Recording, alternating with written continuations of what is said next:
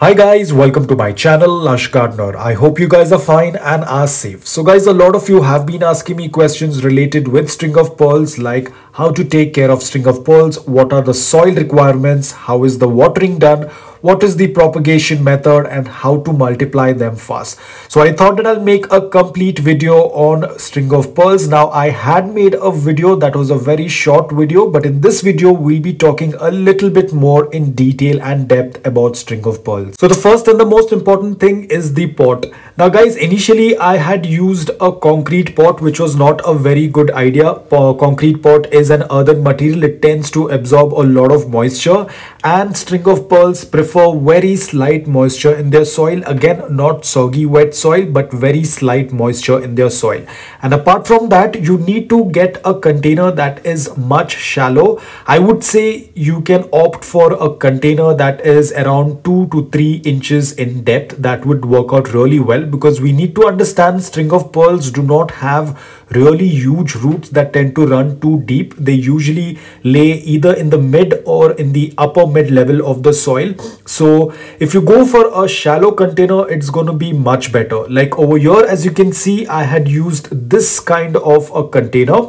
Now guys, another important thing, whenever you are making a drain hole in a plastic container, always ensure that you make the drain hole from inside out and not from outside in. The reason behind, as you can see over here, the particles that tend to break when you make a drain hole, they should always be facing outside the pot, because if they are inside the pot, then when you tend to put a rock or stone on that, it will block the drain hole, and this will prevent the water from flowing out of the plastic pot.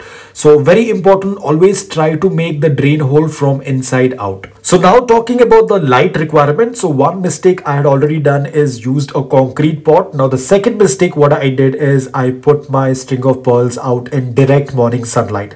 Now it was only 1 hour of morning direct sunlight. Now this is because I referred to Google, and probably the person who was suggesting this information had a very different environment and climate. So probably even the morning direct sunlight that was from 8 a.m. to 9 a.m. was also very strong for them. So I thought that is not working out, and immediately my string of pearls started to shrink and deflate.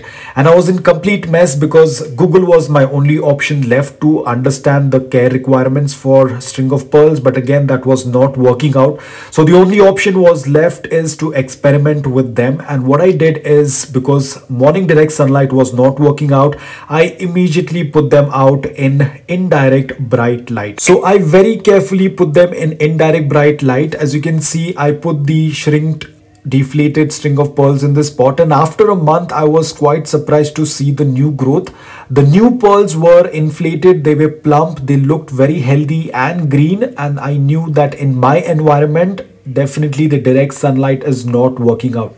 Now guys, I'm not saying that direct sunlight is bad for string of pearls. It depends upon your environment and your climate, because the person who was growing this, from where I referred this information, that person was growing string of pearls very healthy in morning direct sunlight, but probably it was not working out for my climate.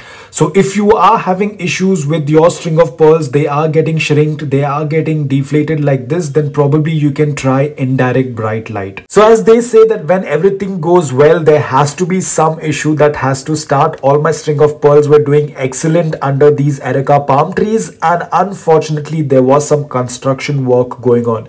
The plank that you see over here was smashed onto my string of pearls, and I lost all of my string of pearls.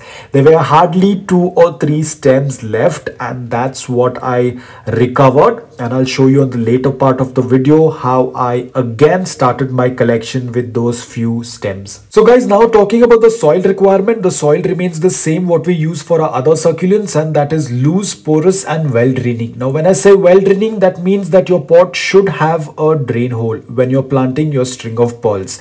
Now guys, the reason behind taking a shallow pot is because this pot size is around 2 to 3 inches in depth, and we all need to understand that whenever the soil tends to dry, it is the first 2 inches of soil that tends to dry much faster. and that 1 inch of soil is what is going to keep the string of pearls slightly moist. So whenever you see that your soil is dry, you can go ahead and water. Now when you see your top layer of soil is dry, it indicates, because this pot is only 2 to 3 inches in depth, so the moment you see that the upper layer of soil is dry, you can go ahead and water. Now that is the reason why I choose a shallow pot for string of pearls. And as I said this earlier as well, string of pearls, they do not run their roots too deep in the soil, so this kind of pot tends to work out really well for them. So now that we're talking about watering, let's even talk about dehydration and how to revive a dehydrated string of pearls. Now guys, obviously this was not dehydrated by me. I did not underwater. I never take a chance to underwater my string of pearls because it can be quite risky. Now this is a perfect example of transit dehydration. So basically this succulent was already dehydrated in the transit box. So the moment when I opened it, this is how the succulent looked like. So all we have to do is just put it in the soil. Again guys, I'm not doing any kind of water therapy. Remember, as I said, I'm not a big fan of water therapy, but if you want to try it out, it's up to you. But I usually do not prefer doing any kind of water therapy for especially succulents that have come in recently in transit. So all I did is I just went ahead and put it in dry soil. I waited for at least 2 days so that the succulent can get adjusted to the new soil. I knew that this is going to take a pretty long time because it's dehydrated. Secondly, it's come in transit, so it's going to take a really long time. So let me quickly show you how it looks after a while. Now guys, this entire process of video has taken a really long time. So this is not something that happened overnight or in a couple of weeks.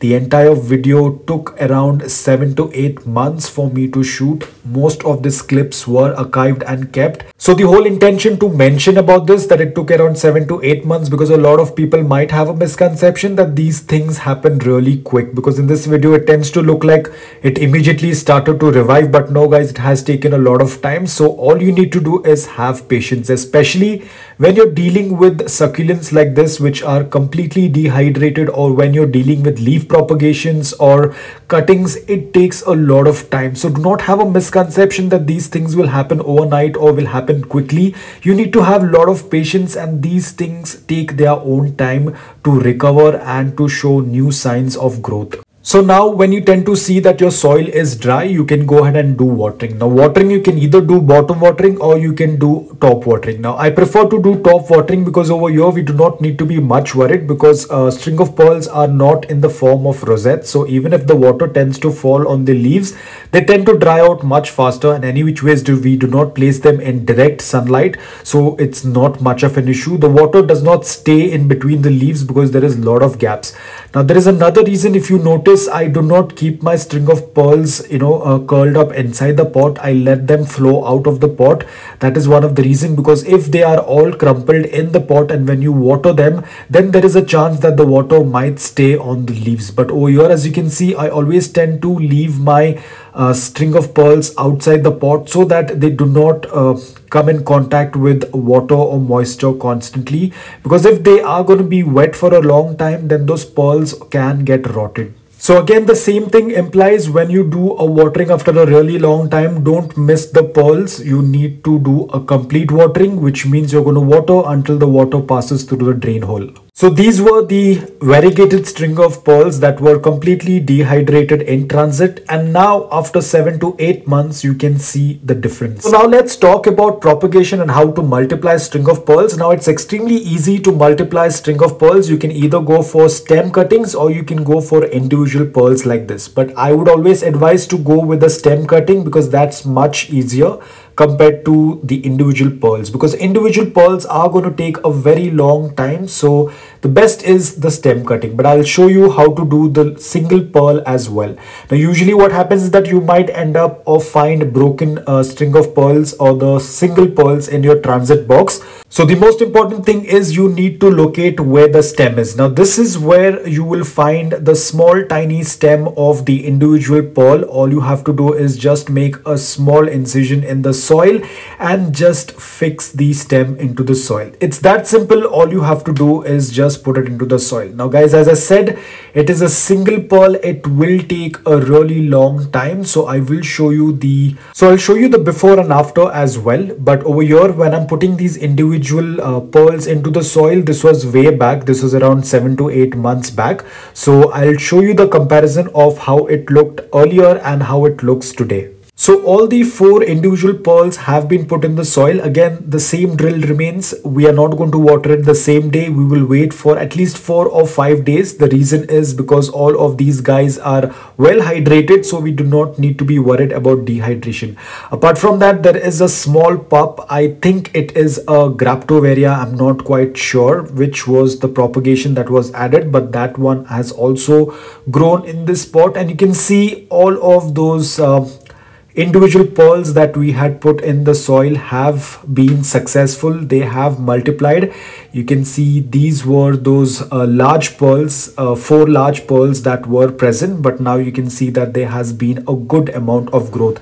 Even the pup, which I was not sure whether it was a Graptoveria or Graptopetalum, that one has also grown in size. So this entire process took a really long time. So as I said, it takes a really long time. You need to have a lot of patience, but at the end of the day, it is very rewarding. You can see the wait was worth. You can see how healthy the succulent looks. So that was about individual pearl propagation. Let's talk about the easier propagation. Now over here, all you need to do is just take a stem cutting. Ensure you take a longer stem because that will fix into the soil much easily. As you can see over here, I've taken a really long stem, and all I need to do is just poke it into the soil. That's it. It's that simple to do a stem propagation, and this is much faster compared to the individual pearl propagation. So again, same thing, do not water the same day. We do not need to callus this stem because the stem is really very thin. It will callus on its own, but ensure that the soil is dry. Do not water the same day and you're good to go. And in a couple of days or probably week, depending upon your environment, the new stem will start to root. So guys, as you all know that I tend to recycle a lot of stuff. So these are food containers that I receive when I order food online. So I tend to collect these containers and they come in handy. Now a lot of you guys will not like this containers. It's absolutely fine. A lot of people have a very different taste when it comes to, you know, keeping your succulents in pots. So what you can do is you can use such containers, but you can use this as a inner container. So if you want to hide the plastic container, all you have to do is just put it in another container or in another pot that you have that is more stylish. So in this way, what's going to happen is it is going to hide the plastic container and you have your regular pot or the regular designer pot that you have. Now right now this pot is slightly smaller, but usually if you have a bigger pot, the entire plastic pot will get covered and it won't even be visible. So whenever you want to water it, you can just take out the pot, water it, and then put it back into the pot. So talking about dormancy and non-dormancy, string of pearls belong to the family of Senecio. Yes, the same Senecio blue chalk sticks that we spoke about earlier. So they tend to go dormant during the summer period and their active growing period is during the winters. Now guys, talking about the pest, they are usually not attacked by mealybugs, but in case if they are attacked by mealybugs, then you can go for any organic solution that you have been doing all this while. So guys, I hope that this video on string of pearls was helpful to you. If it was, please hit the like button. If you're new to my channel, please consider subscribing to it. Until then, take care, stay safe and keep propagating.